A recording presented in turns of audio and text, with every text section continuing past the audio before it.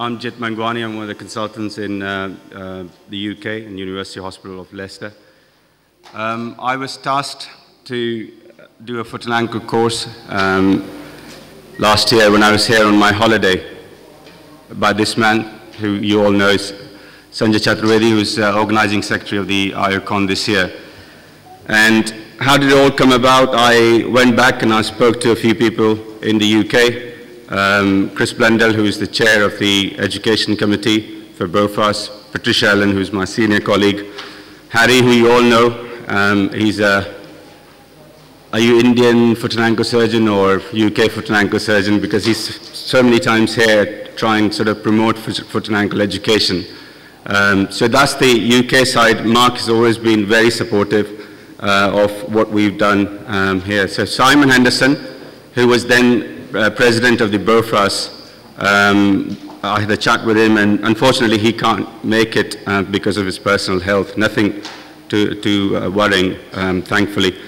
So we then talked to Dr. Rajiv Shah, Professor Mandeep Dhillon here, and Indian faculty Sampat Doomre and Balwinder Rana and Amit and Dr. Ravi Mittal. So essentially we sort of formed a core group of people who are interested in foot and ankle on both sides of the countries, and so we essentially talked about what will be the best way forward to take it as a course, as a workshop just before the IOACON. And the program has been carefully selected and everybody has contributed. Harry's done a great work of forming the first draft. Dr. Rajiv Shah has contributed. Everybody else has looked at the program. So it is designed to cater for the local pathology and also look at some modern aspects of foot and ankle. I just want to say a couple of words about ethos of a course or a workshop. We're not in a conference setting here. We don't have thousands of people attending, and I'm not presenting anything that, I've sort of done a groundbreaking research and it's 5 minutes talk and you'll be all done.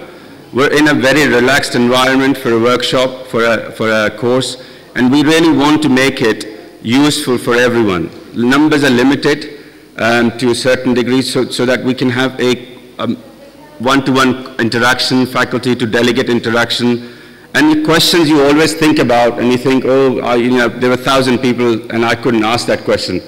That shouldn't be the case here. You should all be opening up to say, this is the problem I've got in my practice.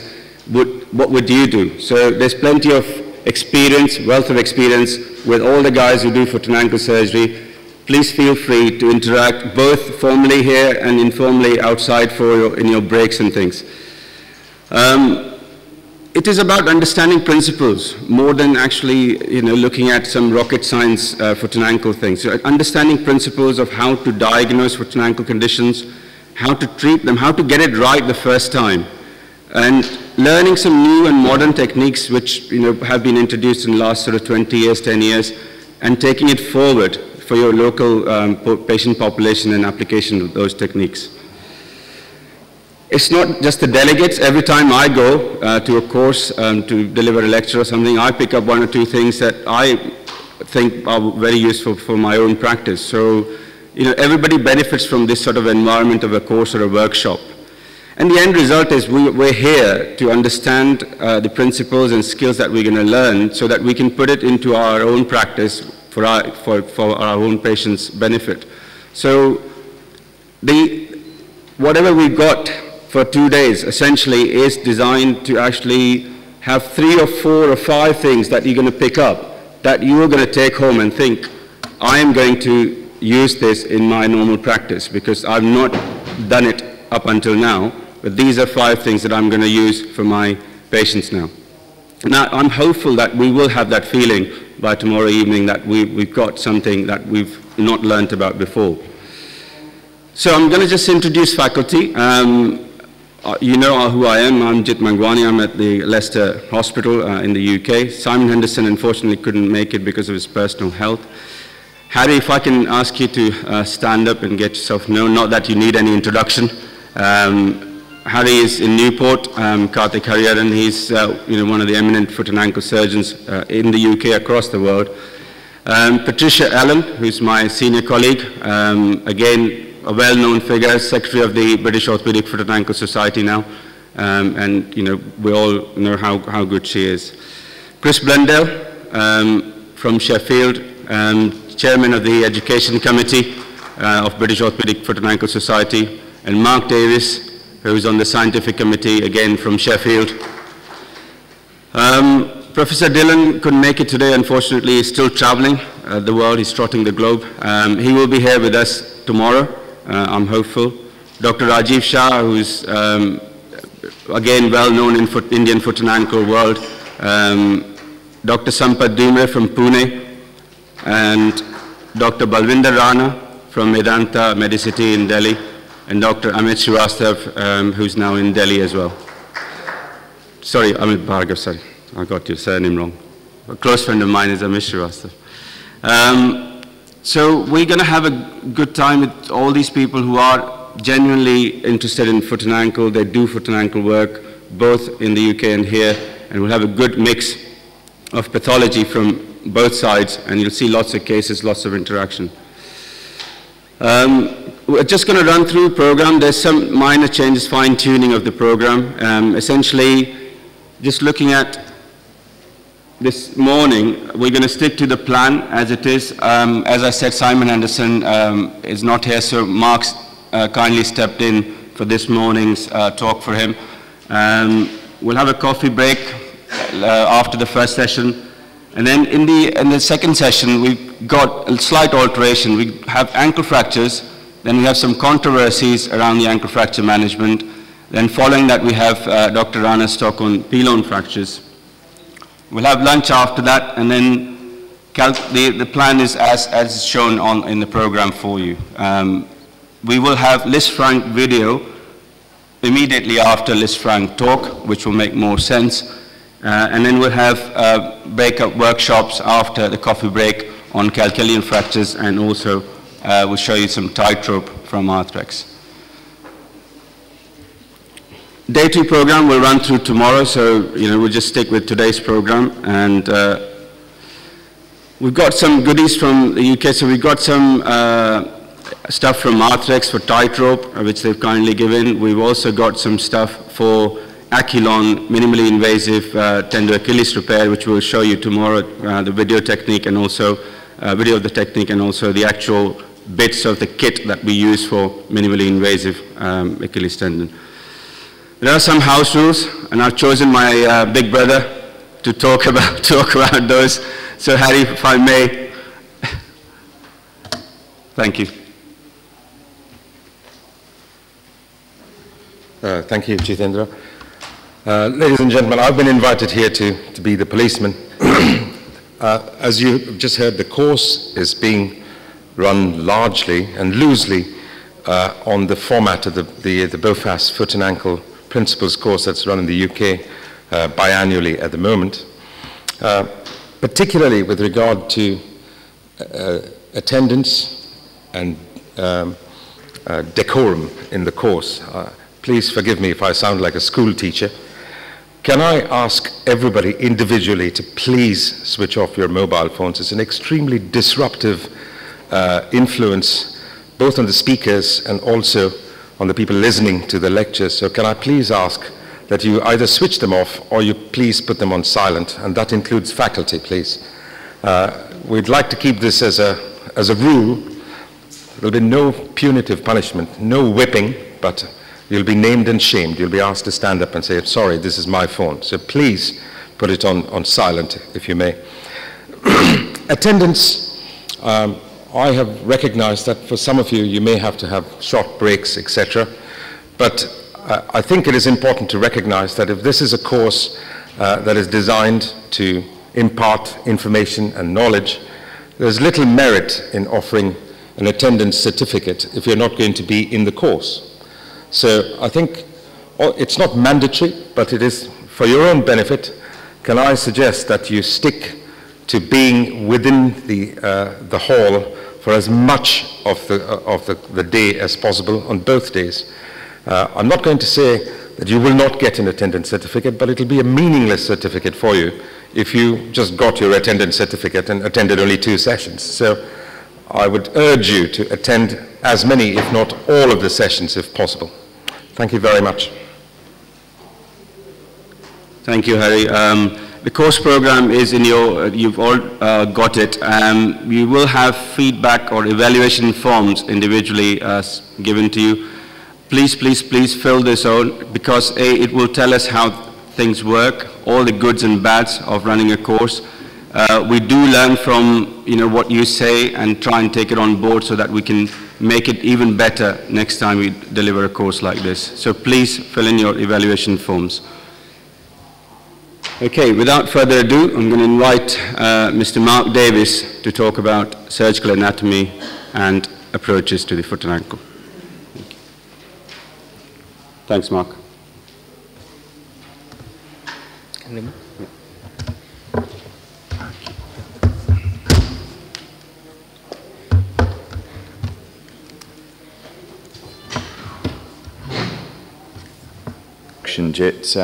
And I hope that having taken on Simon Henderson's talk, it will combine nicely with my second talk of the morning.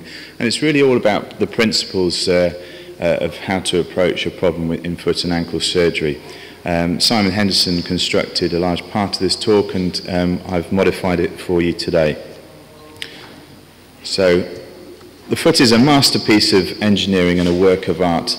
This quotation from a very famous artist, philosopher, thinker, anatomist. And I think it's true, and that's why we're all here from the UK, to try and impart our enthusiasm for this particular aspect of human anatomy and its pathology. So, as we all know, patients are very clear in their description of the problem, and pain is predominantly a symptom that we see and recognise. So quite often it's just very straightforward to ask the patient where, point with one finger, mark X with a spot and locate where the pain is. And that pain may be in various places, and it may be located to various places very definitively, but that's important to note each of those areas. When does it come on? What are the factors that influence it, the exacerbating and relieving factors? And how much is it affecting your activities of daily living? How much disability is it causing you? So you can see on this foot here that there are a great deal of areas where there could potentially be a complaint. And it's important to make note of where the patient says the problem is. So I'm going to talk a little bit of, having known that surface anatomy of the presentation of the condition, talk a little bit about the applied anatomy. And for you guys, that's just really a very basic revision. You guys will know it all anyway. So I'm going to talk a bit about the bones, the joints, muscular tendinous attachments, and neurovascular structures. And then we're going to go a little bit into approaches, which I think are important. And I will reiterate and introduce some other approaches in my second talk of the day. So, without meaning to teach you to suck eggs, here we've got the tibia, the calcaneus, the talus, and this is part of the hindfoot. And then moving on to the midfoot, here we have the cuneiforms, the three of them there, the navicular and the cuboid, and then into the metatarsals and the forefoot. Nothing new there. The ligaments, we're looking from both medially and laterally, and from the front.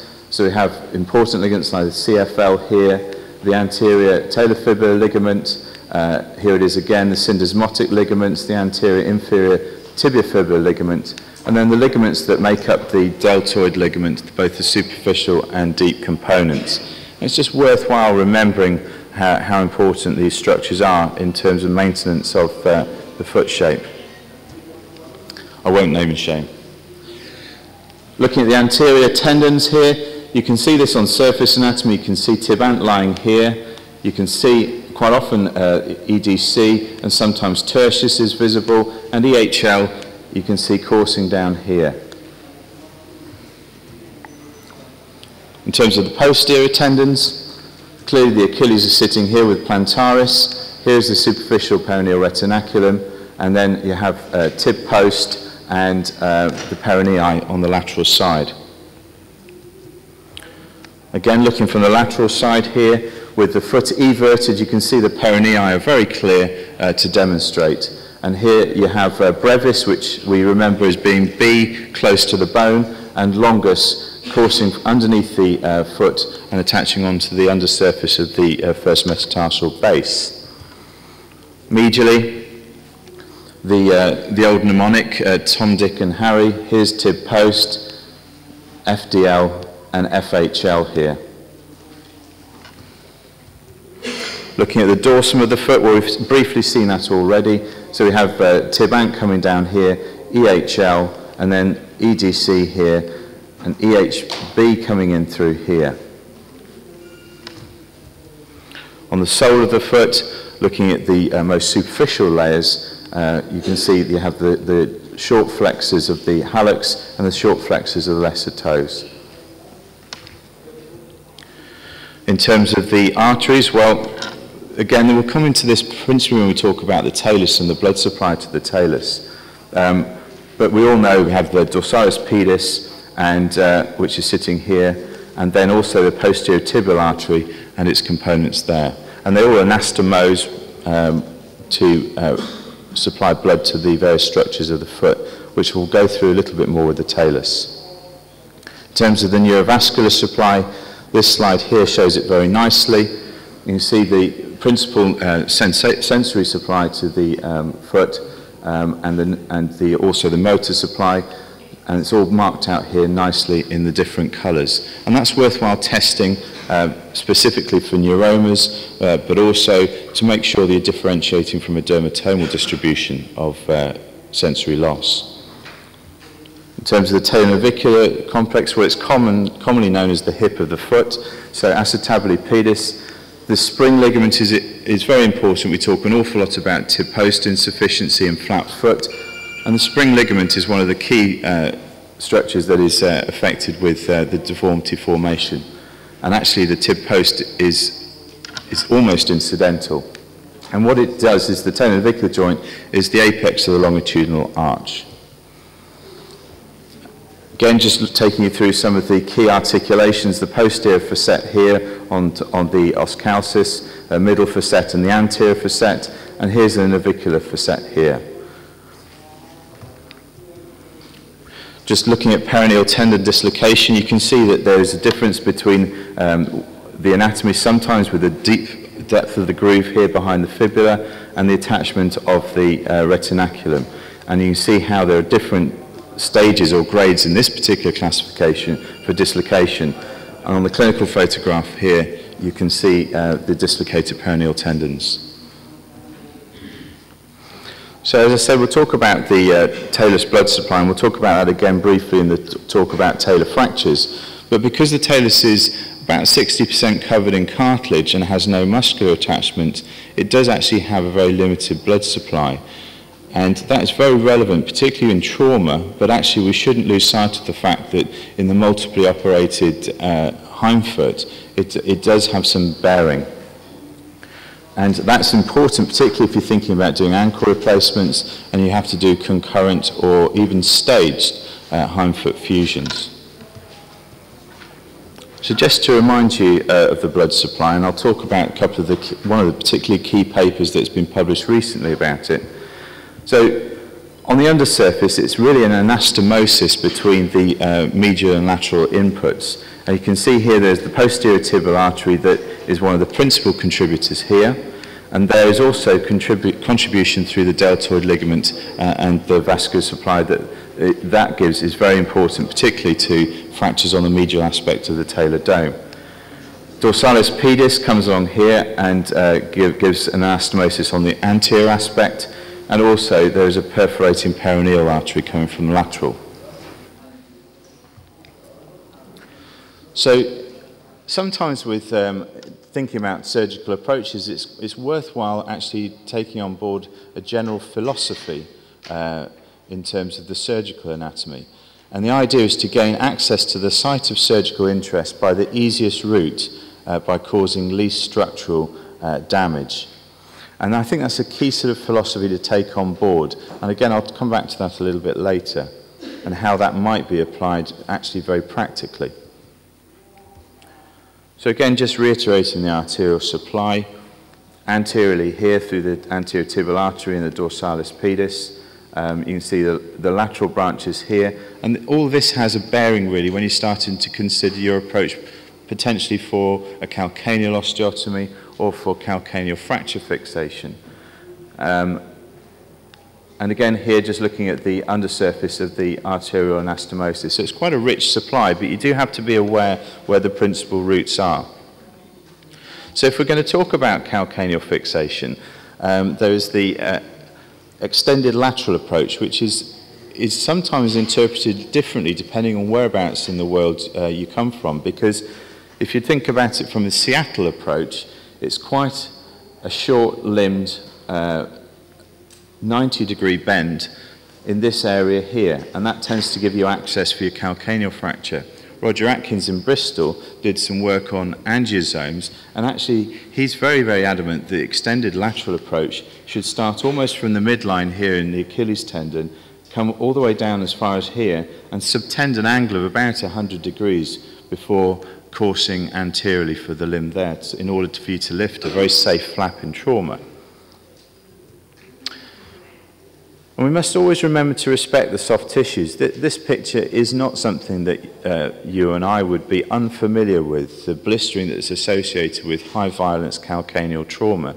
And in a way, you can almost see where the angiosomal supply will go, because it's the glabrous skin of the plantar aspect of the foot that is largely protected here. And also you can see here. Now, I wouldn't advocate you could make a surgical approach through that skin in its current state, but you can see where the angiosomes lie. So what we tend to do is allow the skin to wrinkle, and you can clearly see on the slide here that that's happened. At this stage, it's safe then to undertake your internal fixation. So again, just to reiterate the differences in what could be conceived as an extended lateral approach, this very 90-degree, what I call a Seattle type approach, and then more of what I would say a Bristol or a UK type of approach, where the angle subtended is about 100 degrees. And here you can see with the slides that there's dissection of a full thickness flap, and that's really important to allow access to the calcaneum. Here is an intraoperative view which clearly shows how that is done, and you can see that K-wires are then placed one into the fibula, one into the talar neck, and that allows your retraction. The idea is to try and preserve this flap by not interfering with a lot of self-retention or Langenbeck retraction. There it is with closure. So then to talk about the medial utility incision to the navicular. This is an important approach, and I like the word utility because at any step along that way you can use this incision. It tends to be internervous, it's not quite true, but it tends to be, and it tends to lie between the tib post and the anterior tibial tendons, and it allows you a very nice access to the talus, to the navicular, to the cuneiforms, and to the first metatarsal. And it's a real workhorse incision. It's said it's as an internervous plane. It isn't quite true because there is a little bit of overlap and crossover here, but I don't think that's necessarily perceived by the patient and doesn't seem to cause any trouble. I tend to mark the skin each time that I do any operation on the foot, and that's just because I want to make sure that I've palpated any bony landmarks to make sure I go in exactly the right place. That way there's as little undermining as possible and to make the soft tissue handling optimal. And here you can see this is an approach here where FDL has been harvested through this approach, and you can see the knot of Henry deep in the wound there. Approach to the first MTP joint. I have to say I wouldn't be dogmatic about this. I think everyone has their favourite approach to the MTP joint, and I think a large part of that is dependent on your philosophy. Personally, I'm a dorsal approacher, partly because I think if I'm going to do a cheilectomy, I may have to come back in future years, and therefore it's important that I don't make two cuts. Having said that, if I'm going to do a bunion operation, I tend to use a scarf osteotomy, then I'll effectively use the length of that utility medial approach. The key thing is to be very, very mindful of the dorsomedial nerve, and so long as you are mindful, then I don't think that will cause any problems. So considering our approaches to the talus, the anterolateral approach is one of the advocated approaches. I have to say, principally because talar fractures tend to cause comminution on the medial aspect, then this is often, if used, an auxiliary approach, just to make sure that your reduction is as complete as possible. And you see here one of the structures at risk is the superficial perineal nerve, and that needs to be preserved and thought about at all times. Marked out the skin incision here, affords good access into the lateral aspect of the talar neck and also onto the lateral process. And it is extendable. It's in line with the fourth metatarsal, and you can see that the dots there clearly demonstrate that. The deep dissection, again, making sure that you're aware of the nerve.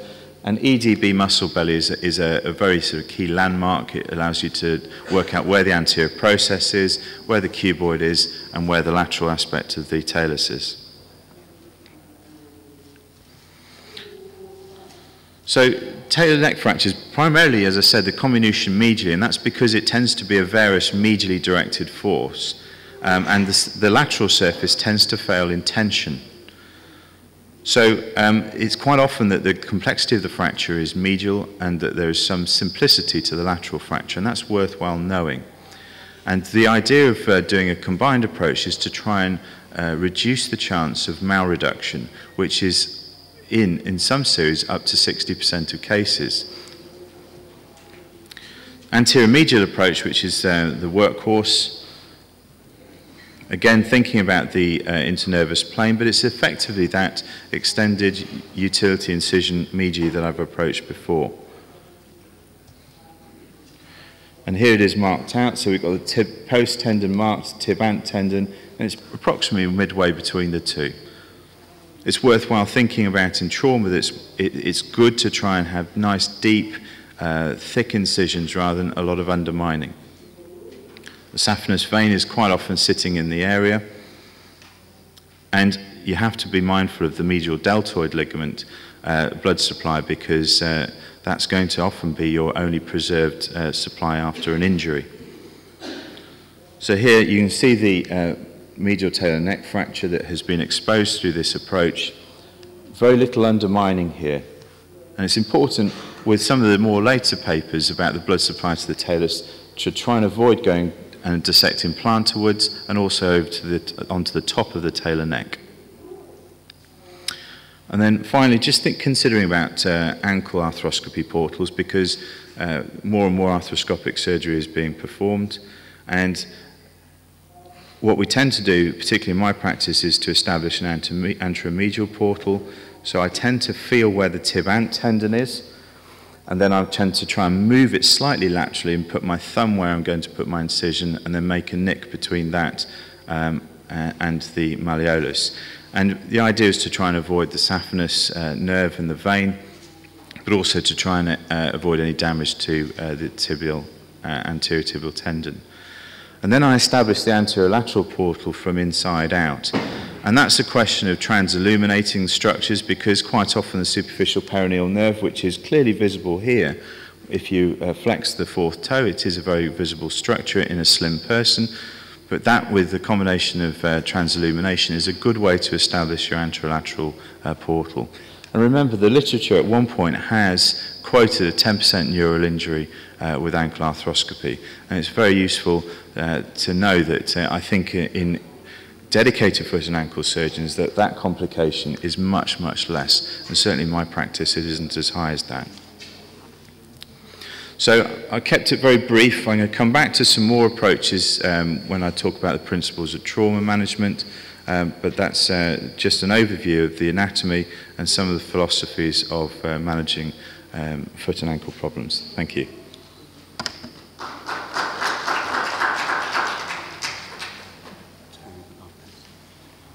Thank you, Mark.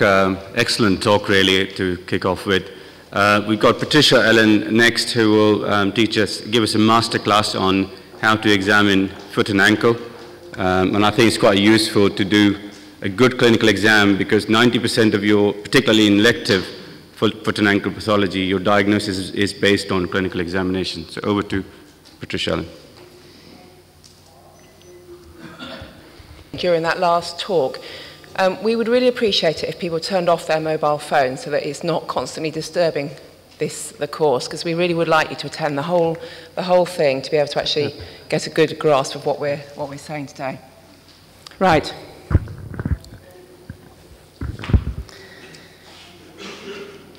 So I'm going to talk about foot and ankle examination.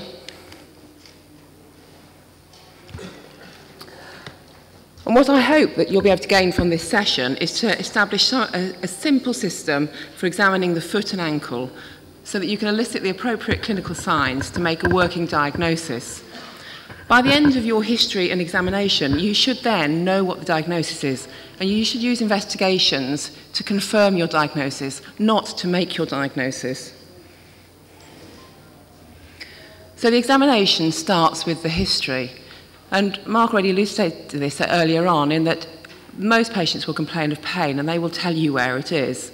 And therefore, knowledge of the surface anatomy of the foot will help you, because by and large in the foot, unlike around the hip, etc., pain is not referred. If it's painful, it's something underneath that area that tends to be the cause of it.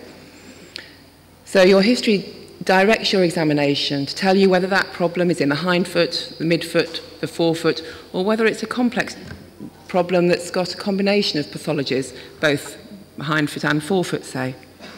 It will also give you an idea about the pathology as to whether it's an underlying joint pathology, whether there's something wrong with the bones inherently, or soft tissue. Bear in mind that we are not hip surgeons. We are not dealing with one joint. As Mark said, the foot is a very complex biomechanical structure. It is not a single joint, and it has a number of functions. And when we're examining the foot, we need to remember what the functions of the foot are. We may not all want to stand on point. We may not all want to put our feet into shoes quite like this, but the foot does need to be adaptable. Your foot has to be stable. You have to be able to stand flat on your foot in stance and for it to stay where it is and not collapse. But it has to be flexible enough to actually accommodate for uneven ground, say, but also just to give you the flexibility to walk across different surfaces. Within that, it also needs to be able to propel you so that you can change from standing to walking to running, and your foot has to adapt to those differences and has to be able to change. Feet are not all the same. No foot is obviously uniform, and so therefore our examination is not uniform. And whilst I have a system that I go through whenever I see a patient, there are certain special things that I do in certain types of foot that I don't do for every foot. You can't do everything for every one foot. So I'm going to predominantly talk about the normal foot, but bearing in mind the major things that we may see, be it a flat foot or a cavus foot, and we'll talk about some special tests. So as we said, your examination will confirm your clinical suspicion. We're going to go through the standard examination and talk about some special tests that we may do in certain situations, and hope that we get a logical sequence so that you can actually think about things as you go along. By and large, my system is, first off, to get your patient to stand, look at them standing and walking, sit them down, and then we'll look at special tests, both for the underlying pathology, but also we are, of course, surgeons, and we may want to operate on this patient, so we need to evaluate them as to whether they are actually a surgical candidate. So what do? I'm going to go through this in more detail in a minute. When they're standing up, obviously we want to watch them walk. We want to watch them when they're standing from all views. We want to get them to stand on tiptoes, both two legs and single leg, stand on their heels and on each board of the foot, ski stance, and then look at proprioception. So, is that going to actually work? No. So when we're walking, what do we look at? We look at the position that the foot's in, the position that the foot is in at heel strike, the position at toe off, what happens to the foot during stance, whether they've got a limp of any form, whether they've got a foot drop, whether they've got leg length discrepancies, etc. When they're standing, you can again look at the whole leg. We want them obviously exposed from at least the thighs down. Look at whether they've got any calf wasting. You can assess whether they've got leg length discrepancy. a knee deformity clearly has a bearing on where the foot is. If your knee is in gross valgus, then that's going to have a bearing on what the position of the foot is. And if you're going to think about correcting that foot, then obviously there's big implications if you do something to the foot to put the foot flat on the ground, and the knee surgeons then decide to straighten the knee out. So we need to think about the proximal joints. Look for any old scars that may give you an idea about what's going on even before previous trauma or previous surgery, whether they've got any swelling, etc., around the foot or ankle. You can assess the underlying foot shape. Look at the position that their heel is in, look at the arch, look at the alignment of the forefoot to the hind foot, and then we'll look at the forefoot and the position of the toes. So, look at the calf. Is it wasted?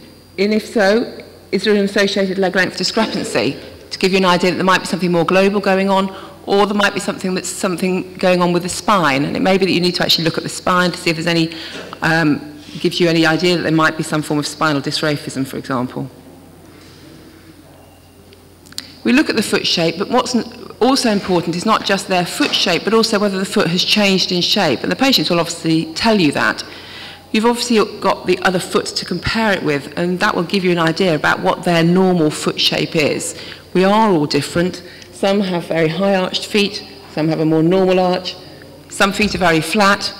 This is obviously pretty much always pathologic if you've got a calcaneus foot where you've got a big a rocker bottom type deformity. But it's the change in the shape of the foot that actually is important because we are different.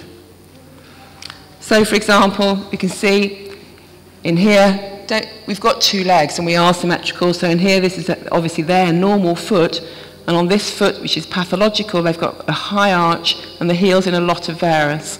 On this it's the opposite, again your normal foot, but this foot's gone meandering off to the side and the hind foot is in a lot of valgus. We can then get the patient to support themselves against the wall and stand up on their tiptoes. What normally happens, if we look at the heel, when you stand on tiptoes, the heel should swing into varus. And it does so because of the movement that's occurring at the subtalar joint. So therefore, if you look at a patient and see assess whether their heel is moving into varus, by definition, you have to have a mobile functioning subtalar joint for that to happen.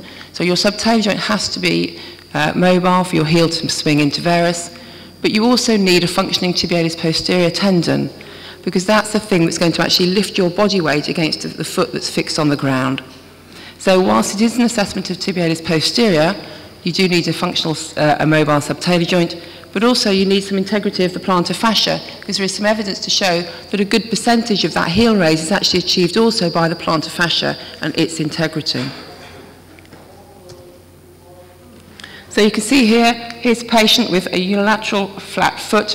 When they go up onto their tiptoes, the heel does start to correct. They're not able to go as high, but if you do that, you may be able to assess them on two heels. They may preferentially load the normal leg. So you need to assess what's going on in the pathological side. So then you can ask them to do a single leg heel raise. And often ask them to do it repeatedly, because in early tibialis posterior dysfunction, you may be able to do a single leg heel raise once and the heel will swing into varus, but if you ask them to do it 2 or 3 times, the tendon will tire easily and they will no longer swing into varus. So while we're looking at hind foot position, one of the special tests that we may do is if you have a foot with a cavus deformity, what you want to know is whether that hind foot is flexible. Is that varus correctable?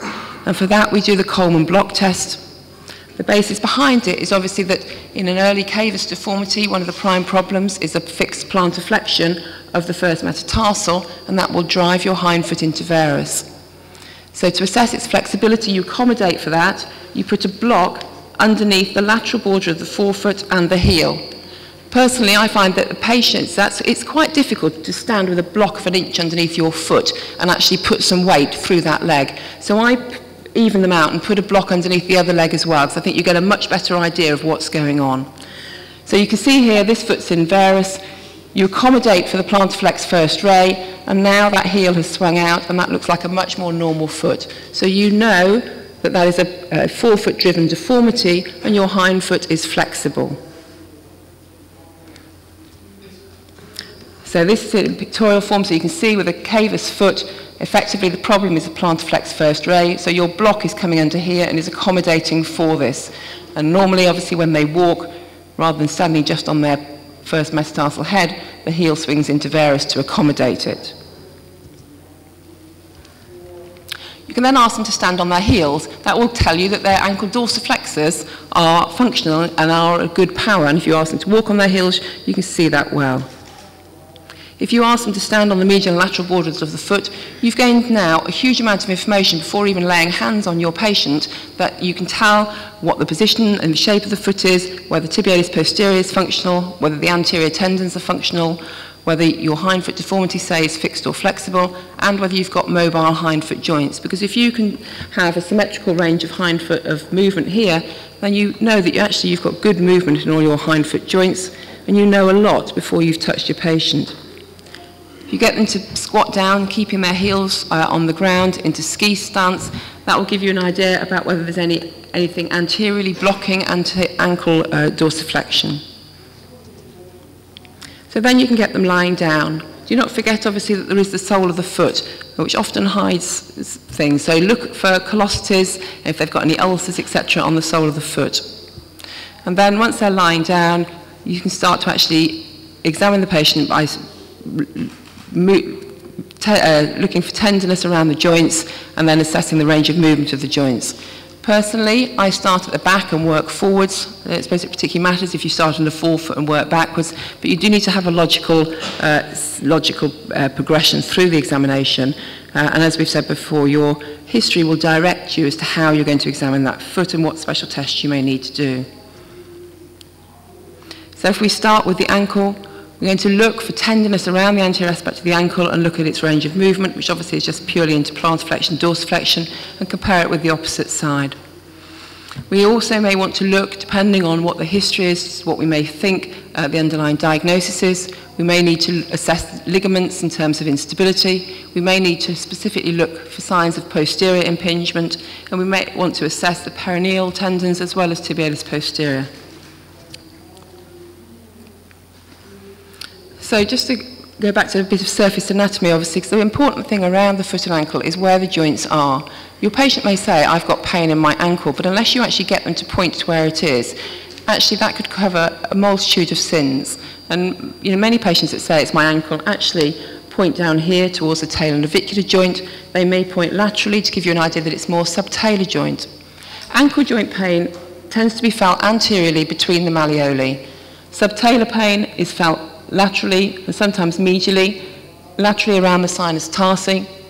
Talar navicular pain is over the dorsum of the foot, but it's only a finger breadths away from the ankle. Your talar navicular joint is really quite proximal. And then your navicular is only another centimetre further down.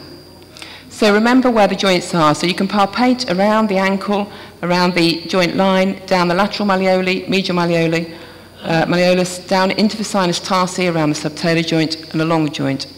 Peroneal obviously running behind the fibula down towards fifth metatarsal head, and peroneus longus underneath the cuboid at about the calcaneal cuboid level. If we're going to assess tibialis posterior, that's running behind the medial malleolus. You want to evert the foot in plantar flexion to take away the action of tibialis anterior and ask them then to invert against resistance. And what you're looking for to see is here they're actually starting to recruit tibialis anterior. So you can't see tibialis posterior working. You want to look at whether that tendon is functioning and palpate it at the same time as feeling it, as assessing it. So as we've said, if we're looking at the hindfoot joints, you want to isolate the joints, i.e. you want to look and feel as to whether those joints are individually moving. So if I'm looking at the subtalar joint, then I want to hold the heel and I want to have my hand on the navicular tuberosity and the cuboid to assess what movement is going on around the talar navicular and calcaneal cuboid joint. I want to hold the tibia and the os calcis if I'm just examining the subtalar joint to assess pure movement there. We're going to look at the tendon Achilles, plantar fascia, and we'll talk about Jack's test. Obviously, we may need to assess the tarsal tunnel. And then don't forget to look at the alignment of the forefoot to the hindfoot. So going back again, so ankle joint we've said is here, We know where the subtalar joint we talked about. So I find that if you hold one hand, your heel in one hand, and hold tibia and fibula, you can then assess inversion, eversion at the subtalar joint. This is medial malleolus. This is the navicular tuberosity. There's another little knobbly bit of bone that forms a sort of right-angled triangle, which is the sustentaculum talus, which gives you an idea about where the medial border of the subtalar joint is. So if you want to assess the talonavicular joint, you have to hold the tuberosity of the navicular and the cuboid laterally, and with the other hand hold your os calcis to actually assess the rotation and abduction, adduction occurring at those two joints. Jack's test is basically to look at the integrity of the plantar fascia. In the resting position here, you can see you've got a normal arch, but if you dorsiflex the toe, what you're doing is winding up the plantar fascia, which is a fixed length tie bar effectively underneath the foot, and as you dorsiflex the toe here, this will pull up the arch and it will raise the arch. And you know then what's happening. It will also start to pull the heel into varus, which is why, as we said before, when you're going up onto your tiptoes, some of that heel varus is because of the integrity of the plantar fascia, not just tibialis posterior. Then, if you look at the foot, hold the heel in your hand and correct that alignment, and then look at where the forefoot is. So if we draw a line along the bottom of the foot, the heel here, and then draw a line along the forefoot, you can see that this forefoot is pronated in comparison to the hindfoot. So you've got a rotatory deformity within the foot, between hindfoot and forefoot. Here you've got the opposite. The forefoot is supinated, twisted medially in comparison to the hindfoot alignment. So you need to assess that, to look at where within the foot the deformity is. And then, once you've worked out what the deformity is it correctable? So are the joints still mobile, or is that deformity fixed somewhere? And if it's fixed, is it fixed within the bones or the joints, or a combination of the two? So we can see here, if your heel is in neutral, obviously normally when you stand, your heel's in neutral, your heel's on the floor, and all your toes are on the floor. If you've got your heel in valgus and your foot is on the floor, then the question is that a foot able to do that because the foot's flexible in the middle, or if you correct your hind foot to put your heel in neutral, is the forefoot effectively supinated and it's driving the hind foot down into valgus? And the same goes, we've talked about before, your heel varus. If the foot is flat on the ground, that is compensating for the fact that the first ray is relatively plantar flexed. So look at that alignment.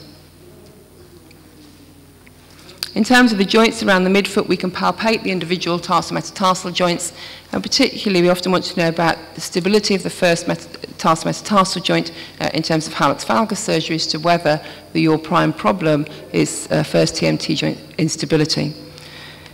So if you hold the first metatarsal in one hand and the lesser metatarsals in the other hand, you can then, holding it at the metatarsal head here, you can then dorsiflex, plantarflex, and assess what movement you've got that's occurring between first and the lesser metatarsals to see whether that joint is unstable. We can look at the position of the forefoot. What's the position of the hallux, and is that correctable? Is the joint itself painful, or is it a painless deformity that just needs to be corrected? Look at the lesser toes. Where are they? Have they gone out into valgus? Is one of them underriding, overriding? Are those deformities fixed, or are they flexible? We also need to look at coronal plane deformities, and as well as whether they're dorsally or plantar subluxed. We'll look at the lesser MTP joints as well, as to whether they've got any suggestion of synovitis or laxity at those joints. Then we may move on to some special tests in the forefoot, particularly if we think that they may have got a Morton's neuroma, to look for specific tenderness between the metatarsal heads and a Mulder's click. And then never forget, of course, that we are surgeons. We are looking at the whole patient as well, at their vascular and neurological status, if we are thinking about doing anything to them. So in terms of lesser toe deformities, there's obviously a normal toe. A mallet toe is just obviously when the tip is flexed. Hammer toe, dorsiflexed at the MTP joint, flexed at the PIP and often extended at the DIP joint. Claw toe, where they're dorsiflexed at the MTP joint, and both the IP joints are flexed. So you want to know whether each of those deformities is fixed or flexible. In terms of what's happening at the MTP joint, we can assess whether they've got some synovitis at the MTP joint by palpating each individual MTP joint. And then if you hold the metatarsal head with the thumb and finger and hold the proximal phalanx with the opposite hand, you can actually translate that proximal phalanx dorsally or plantarwards, particularly dorsally, and you can feel it sublux if you've got any laxity within that MTP joint, which will give you the, make you realise that there is obviously some synovitis and some swelling and instability at that MTP joint. So that's what we're trying to achieve. So we're holding the metatarsal head and the proximal phalanx, and you can see that what we're trying to work out is whether it is translating dorsally. And you can see this here, where we're pushing up the toe, and you can see this is where you can see a sort of sulcus here, where the joint is. Mulder's click, if we think there's a Morton's neuroma, then palpate from dorsal to plantar between the intermetatarsal space that you think that Morton's is in, and then you can also squeeze the forefoot from medial to lateral, and sometimes if you've held it here, you can feel the click as the neuroma is being moved between the metatarsal heads, or the patients may feel it themselves as well. So in summary then, do not forget that your examination actually does start with your history. Listen when you're taking the history, because the patient will tell you what the diagnosis is if you ask them the right questions and if you listen to what they are saying. Keep it simple. Do not forget to look at them standing up. We want to look at them sitting down. You need a logical approach where you're thinking about what's going on underneath. The work from posterior to anterior, I find that's the easiest way to look at it. And do not forget to look at what's going on within the foot, so whether there's any rotation between the hindfoot and forefoot. You then tailor your examination to the special tests to the situation that you have, depending on their both their symptoms and what their foot shape looks like. And as I said, remember that you are a surgeon, so consider the whole patient. You must remember the proximal joints, and don't forget their neurovascular status at the end.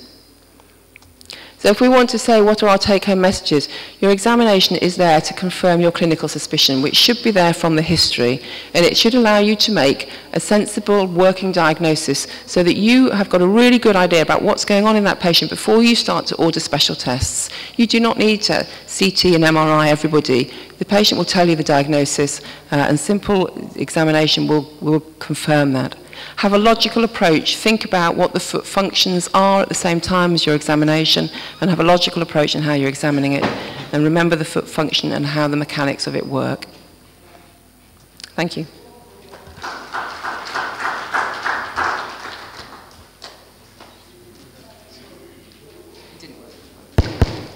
That's excellent, Trish. But we do have to supplement it with further investigations. And now Dr. Shah is going to talk about what are the investigations you're going to do and what approach you should have to investigating foot and ankle. Dr. Shah, thank you. Thank you. Good morning to all. See, when we talk about modalities which are being commonly used, broadly X-rays we use to define bone abnormalities. Ultrasound, it evaluates soft tissues and can be used in office. MRI largely evaluates osteomyelitis, occult fractures, partial and complete tears of the tendon made by Achilles, tib post or peroneal. It could as well be helpful in plantar fasciitis, neuromas, tarsal tunnel syndrome. And obviously you do go ahead sometimes with CT scan and bone scan. So over and above all these modalities, I'm also going to discuss about or give brief about certain uncommon modalities which are also being used. So let's go ahead first with the X-rays. In typical ankle X-ray series, you get lateral, AP and mortise view of the ankle. And what are the typical ankle radiology signs? There are 9 signs which you look for. In an AP ankle X-ray, you look for tibiofibular clear space, tibiofibular overlap, talar tilt angle, lateral talar shift, sentence line, and arcuate line. While in the oblique view, you look for these three signs: medial clear space, talocrural angle, and ankle instability sign. And let's go ahead and look at all this. The distance between the medial border of the fibula and the incisura border of distal tibia, which is 1 cm above ankle joint, is labeled as tibiofibular clear space. Normally it is 5 mm. If it is widened, that means there is malreduction of the fibula. Look at this. This is how you measure this space, and this is how it gets disrupted in a malunited fracture. The distance between the medial border of fibula and the lateral border of the distal tibia, again 1 centimeter above the ankle joint line on AP view, normally is 10 mm. And that is called as tibiofibular overlap. If it is less than 10 mm, then you are dealing with some kind of syndesmotic malunion. Look at the normal picture. This is how you mark this, and this is how it would be disrupted in a malunited case. The another important parameter you look is talar tilt. Normally it is less than 2 degrees of angulation. Almost practically they are parallel. This two angle between a line parallel to the upper surface of talus and a line parallel to the long axis of tibia. You have to sometimes compare it with the opposite side, keeping the same distance of your tube. And if it is more than 2 degrees, that means it indicates there is either medial or lateral disruption. So this is how you do it, and this is how you see for the disruption. The another less significant sign is lateral talar shift. The inner medial border of fibula and the outer lateral border of the talus is compared with that of the opposite side for the width, and it signifies a lateral talar shift like this in a normal and an abnormal case. The another line which is of importance is a sentence line of ankle, which is a line of articular surface. It runs from the articular surface of medial malleolus right up to the talus, up to the lateral malleolus. And you also need to compare it with the opposite side in many cases. This is how you mark it, and you ought to know what are the abnormalities. When a line connecting medial inferior surface of lateral malleolus to the lateral inferior talar surface is drawn, it forms a complete ball, and this is called as arcuate line. This is the surest sign of fibular shortening and malunion. You may like to compare it with the opposite side intraoperatively, and this is how it would be disrupted in a malposition, malfixed ankle. Then comes the mortise view. It's a 15-degree internal rotation move view, wherein you measure a talocrural angle. It is a denominator of malposition of talus into the ankle mortise. The first important sign you see is a medial clear space. It's the space between the lateral border of medial malleolus and the medial border of talus. Normally it is less than 4 mm, and it indicates any abnormality would indicate a lateral talar shift. Look at this. This is a normal one, and this is the abnormal one. In a mortise we also see talocrural angle. It is an angle between perpendicular from distal tibial articular surface and a line drawn from tips of medial and lateral malleoli. Normally it is 83 plus or minus 4. You also need to compare it with the opposite side. It suggests malposition of talus into ankle mortise. This is how normally it is drawn. This is how the abnormal would look like. The another and probably the most accurate and reproducible sign is the ankle instability sign. You have to compare medial clear space, the width of the medial clear space with the width of the ankle joint space, and larger medial clear space than the superior clear space would signify, if this space is larger than this space, it would signify instability into the ankle. And that is how you can also compare it with the opposite side. So look at this. This is ankle instability side. In a lateral view, what you would be looking at would be the dome of the talus, whether it is centered under and congruous with the tibial plafond or not. You would be looking at the posterior malleolus, whether it is well reduced, what is the position, and you would also look at the avulsion injuries of the talus. It would be seen anteriorly. So this is how you would look at the posterior malleolar fracture, the size, step, reduction, and position of the talus, and this is how it would be abnormally looking like. In a lateral view, also look at the neutral triangle. You also look at the Bowler's angle, which can be depressed in both intra as well as extra-articular calcaneal fracture.